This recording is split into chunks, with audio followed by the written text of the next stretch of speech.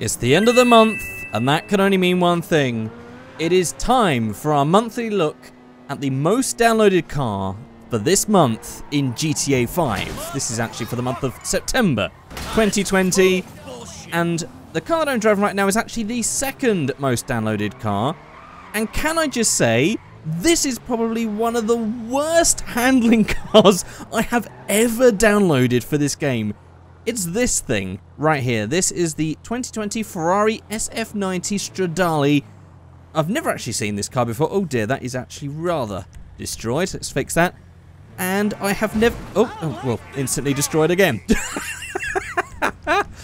This is the worst handling car I have ever downloaded. It's just...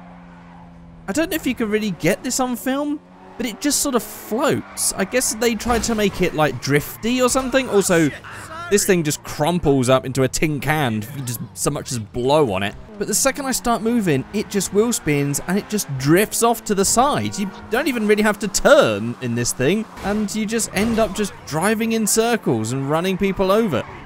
This is an absolutely terrible car. So the fact this is the second most downloaded car, I've got to be honest, I don't really think that the most downloaded car is some sort of sign of excellence or anything like that. It just happens to be that, I don't know, people are excited about this and wanted to see this car in GTA 5. So let's actually have a closer look at the car itself and get over this absolutely dreadful handling. You wouldn't want to be driving this, just mostly looking at it. So here it is, and I guess as it is a Ferrari, we should probably set this to red straight away. Okay, now this looks a little bit more fitting to what a Ferrari should look like. There we go. So there it is.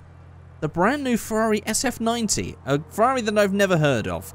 I've got to be honest with you guys, I don't really keep tabs on all the new supercars coming out. Because, again, I'll be honest, they don't really excite me that much more. I might be excited to see one in real life, but I couldn't really care to know what the latest Ferrari model is.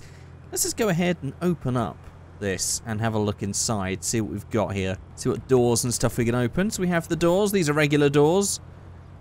Do look pretty good. I don't know if this is taken from... I presume this is taken from a game and this isn't scratch built, as with a lot of these cars.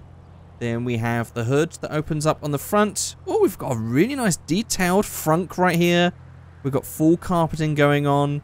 And then I guess on the rear...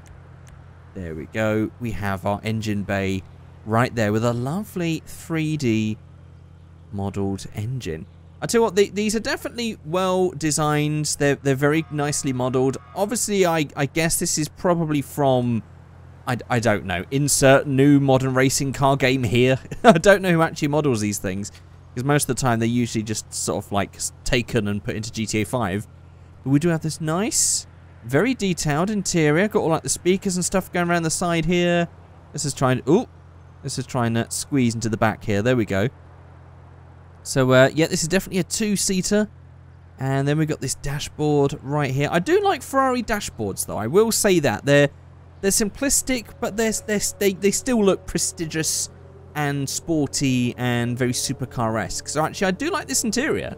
This is pretty nice. And it seems to be the trend now to not have that center console that comes down. A lot of cars now seem to go back here and have this long bit down the middle, which actually I don't particularly like. But you do see it on a lot of cars these days. But it does have an interesting gearbox there. I guess it is just a fully automatic car. Or semi-automatic, actually, because I guess that M is probably for the paddle shifters in manual mode. And then on the front, we have some nice details with the pull hatch here, or the pull latch even. And this, and even all the screws. And the carpet. I do like some nice detailed cars anyway. And so as you guys probably noticed, there isn't actually any tuning parts for this one, because this is actually just taken from a game, and it doesn't come with tuning parts. And actually, the game it comes from, as I've just found out, is CSR2.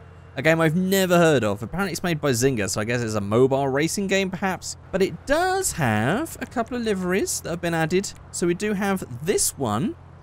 Rather interesting sort of like spiky camo sort of thing. I'm not entirely sure what the pattern is meant to be other than a bunch of lines and arrows. But we do have this sort of camo, and then we also have this sort of digital camo, which is a nice interesting look. So we have the main colour. I don't know if... Let's see if the secondary colour is tied to this. It might not be. No. Okay, so the secondary colour is actually just tied to seemingly the calipers, which will keep red, of course, because that adds some brake horsepower. So yeah, this camo will definitely be main color, and then white and grey, which sort of goes in red, but sort of doesn't. Not really a fan of that, I'll be honest. But those are the two livery options that you can get. But you guys know what I'm going to do, because with these cars, you've got to modify them in some way. And to be honest, the two ways that I can make a car look very different is stancing it or turning it into an off-road version. And you know, I think we've been a bit too much in the off-road, and we have got a video coming up where I'm going to do loads of different off-road builds. So I'm going to try and stance this one and see how we go here. So let's try and find some wheels to go with this. These all look so... Oh no, we can't have anything deep dish because of the brake calipers. That's the first issue, which ends up meaning that we don't really get anything super stancy, but we do get some nice wheels like this that can work on it. I'm not sure how this is going to suit the whole stancy look, but we'll give it a try. So let's just go for, well, let's just lower this down, first of all, and then we'll lower that on the front as well. And then the front track width's pretty much there. We'll get some front camber. But it is very close to glitching. In fact, it is actually in the spokes, as you can see there. That's not good. Okay, these wheels will do. These are actually pretty nice looking wheels. And by the way, this is still only the second most downloaded car. We'll check out the most downloaded car in just a second. These videos have pretty much turned into the second and first most downloaded in cases where the cars don't have tuning, is the honest answer to that one. So we'll get some rear camber. We'll chuck that. This doesn't really work. Obviously, it's a Ferrari. You don't really ever... Actually, to be honest, I have seen some show car style stance Ferraris, but the modern ones, that doesn't really work so much. But if you were curious, this is what one looks like slammed down with some camber. You guys are going to have to let me know what you think about this one. Well, if we did have one of these on Air Ride, this is what it would look like, I guess. Although we do actually have some very buggy suspension, because I have slammed this down quite a lot. The game is not liking it. Which I think is a sign that we should quickly, before we move on to the most downloaded car... Oh, I forgot how terrible this is to drive.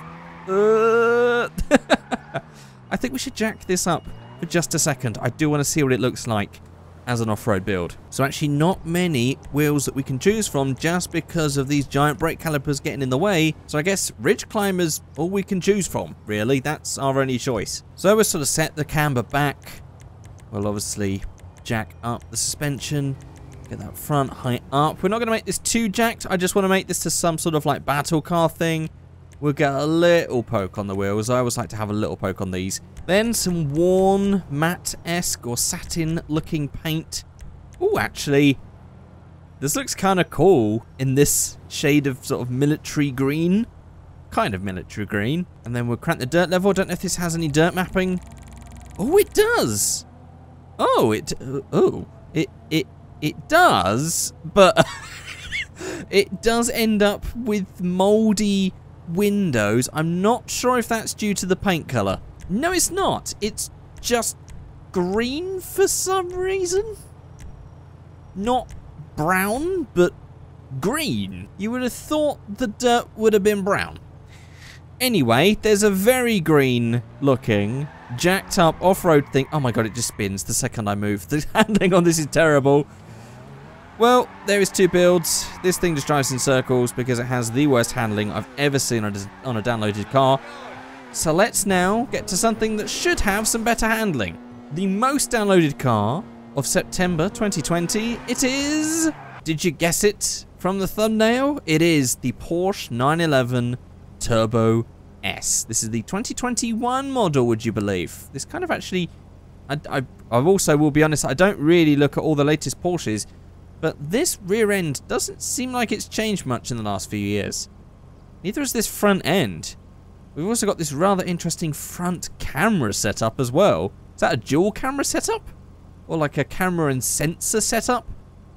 That's interesting. So let's just move away from this and have a closer look. We've actually got a very weird front splitter that dips down in the middle. Let's just move over here and have a look. I will say though, instantly, this one does have slightly better handling. It's not the most stuck to the ground handling I've ever felt, but it's easily drivable. You don't just spin in circles like the other car did. Although, because I'm not looking at the screen, it does mean that I do crash still. But that's not the car's fault, that's me driving with a keyboard and not the controller. And so here is the most downloaded car. It is the Porsche 911. Of course, the Turbo S. Let's actually just open up all of the doors and everything. So we have the front doors. We have the hood, which is actually the trunk. With a nice basic, but still detailed. We've still got some carpet in there. We've still got all of our frunk details. Got a nice plastic texture there. Sort of. It's a little blurry when you zoom in, but it looks quite good from this distance. And then we have the hood at the back. No, we don't. Is there no engine? There is no engine. Okay. No engine modelled for this. It is what it is, I guess. As I said, often the most unloaded car doesn't mean the most detailed or anything. It just happens to be the car that people want to see in the game more than anything. Usually a supercar. So we have our interior. Let's just zoom out so we can get a better look here. This does all look pretty nice, pretty good. I've always wondered about this bit on the Porsche dashboards. I don't know, you guys are going to have to let me know what you think about this, but that has always been a key point that I've never really liked about the Porsche interiors, is that sort of like flat, long dashboard bit with this thing stuck in the middle. It's just never really looked right to me. Like, if that was taken out, that instantly would just look way better to me. But I don't know, maybe you guys would disagree. Although it's got a nice high center console right there. Doesn't have any sort of the dips going down. We've got a nice textured seats and everything, all the details. Seat belts, seat buckles, floor mats, switches, dials.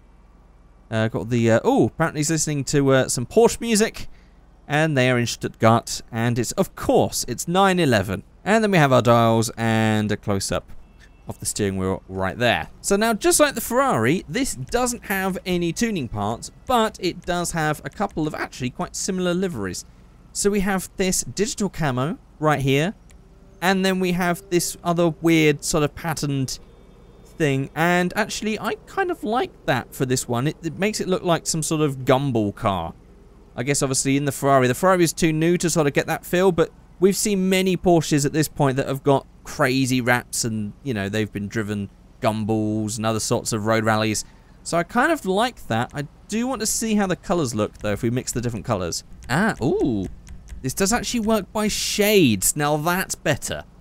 That's better. I do want to see how the camo works. I know the camo still works on white and grey.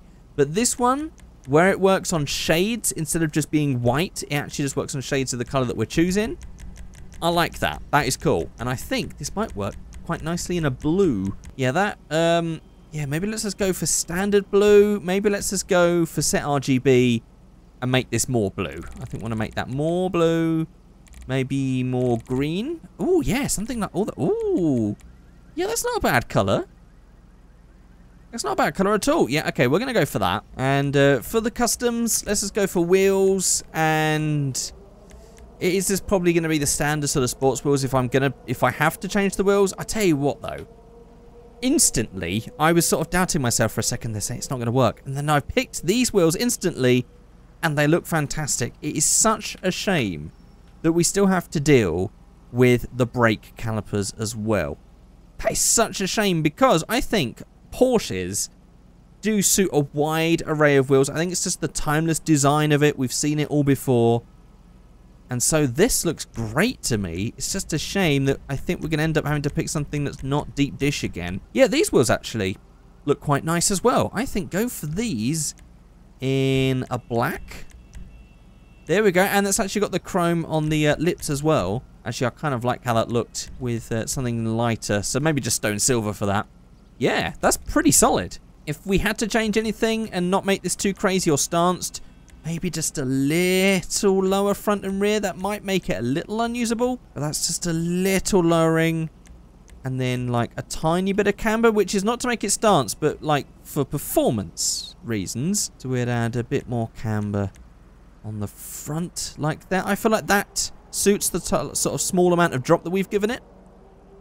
And there we go. There is our blue sort of weird camo, sort of like road rally version with some tuner wheels. Porsche 911 Turbo S. And that's it for this video. I just wanted to check out these cars quickly, do a couple of small builds. It's very difficult to do builds when it really is just paint, wheels, drop. I mean, that can transform many cars, of course, but obviously with a lot, sometimes we don't get lucky with these cars for the most downloaded every month. However, the most downloaded law-friendly car was actually a car that we checked out recently, and it is this awesome Volcura Hatchura R that came out recently, which has the really awesome electric that then turns to petrol engine. Let's hear it. There it goes. Absolutely love this thing. I've done a full video on this, which you can go and check out if you have not seen already. It was very recent on the channel. Just look out for the Hatchura R video. But if you have got all the way to the end of this video, you can say... Ooh.